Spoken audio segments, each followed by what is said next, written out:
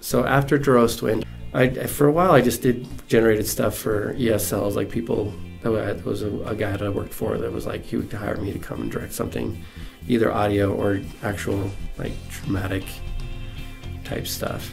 But it wasn't until like 2000, around there, I was like starting to get paid to write scripts. And then this company here, a local company here called Aerostorm came, and their whole thing is they make these kind of low budget fantasy films and then sell them, then they can make their money back in foreign sales and stuff like that. So they came and they said, hey, we have this idea for a movie, would you be interested in directing it? And to be honest, I was kind of like, at that time I was kind of freaking out about whether or not I would ever make a feature.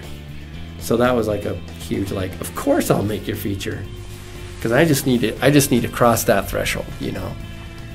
So it wasn't a genre that I was really excited about, you know. It was kind of fantasy, and like I wanted to do things like Durostwind, you know, where I just felt like it was like kind of an anti-war movie that, you know, like had cool visuals and it was VFX, but it like was actually about something very profound and deep to me. And, you know, my first feature was a very fun, you know, shoot 'em up with a guy with fighting orcs with a machine gun. Like, it was kind of like not what I would have chosen. And I debated for a long time about whether I should just take the job or, you know, and I had a friend who was like, you know, your first feature is your first feature for the rest of your life. Like, you gotta be careful. And ultimately I just decided that I needed, you know, I needed the work, I needed the money, but I also just needed the opportunity. And if I could just do my best, then it'll be good. And, you know, we made it, and it's a fun movie, you know. It's ridiculous. It's you know, I wrote it and I directed it, and it was, you know, it's not my proudest work, but you know, there's something I like about it. Like, I definitely got in and found the thing I liked. It was very exploitative, just kind of like guns and orcs, you know. But that actually, like, everything, you know, like I try really hard to make sure that everything I do is a step forward, and so the next step is easy to take. That was kind of my first feature, and it was like, you know, we shot, it was a fantasy epic that we shot in 15 days. It was just like a crucible. It was really, really hard, and you know, it had a lot of VFX and it had a lot of, you know, practical effects. It taught me a lot. It opened my eyes, kind of from this whole student film thing where I could be very, very particular, and, you know, like, who cares if I, you know, don't get the film finished for another year, and then suddenly being hired and like being, you know, under deadlines that were being put out, you know, like they had pre-sold the film, so we had to finish it, you know, by a certain time, which like affected the quality of everything. And it was like a really good learning experience, and I mean, I'm very grateful that I had that opportunity to make it, but I kind of had to learn.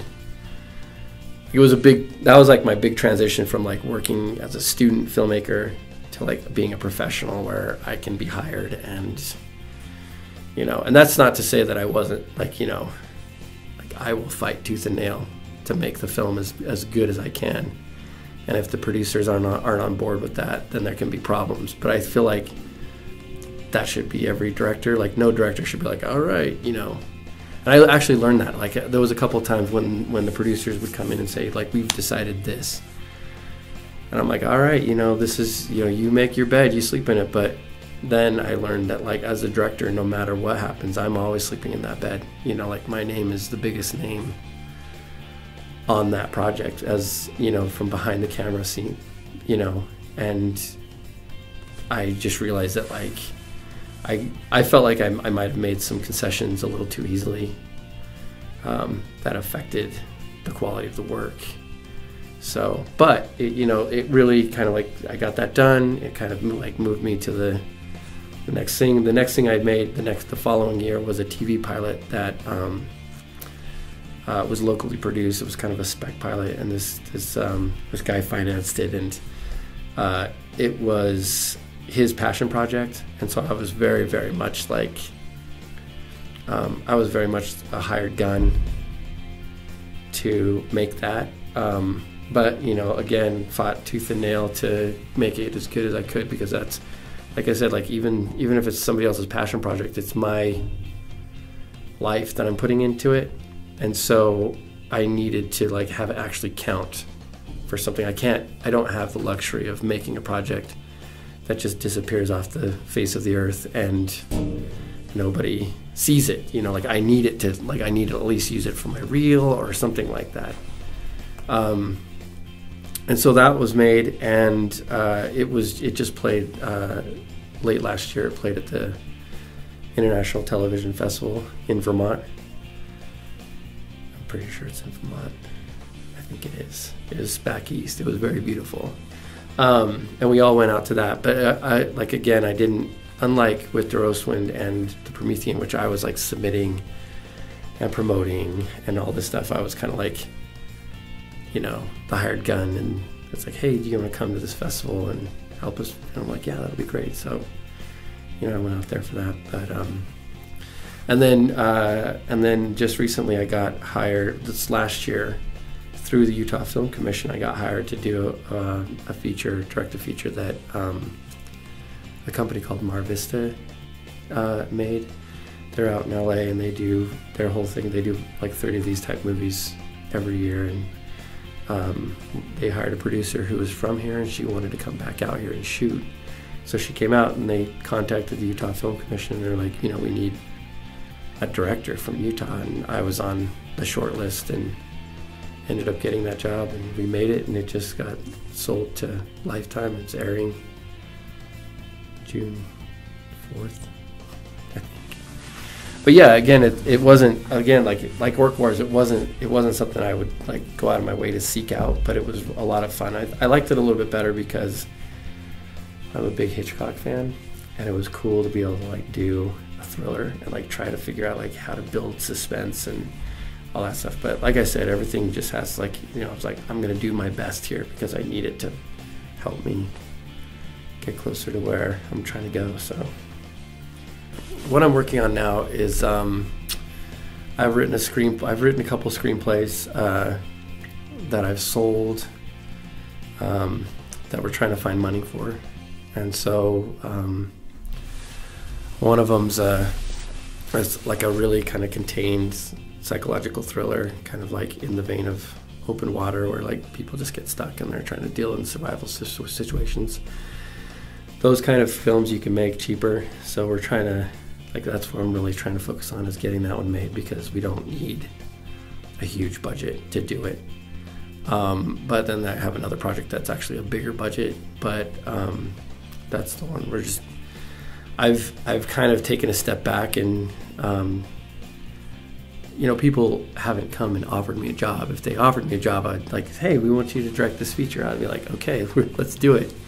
But I'm finding that like when I have these windows where I don't have something I'm doing, like they're really stressful financially, but I actually love them because I can work on my films, I can work on my projects and get things much further along, which I feel like in the long run will be more beneficial to me and my family than, you know, making Orc Wars or Stepsister. And both those, by the way, both those titles have been changed. Like when Orc Wars was released in the US, it was, it's titled Dragonfire now with a Y. It's on Netflix and Hulu.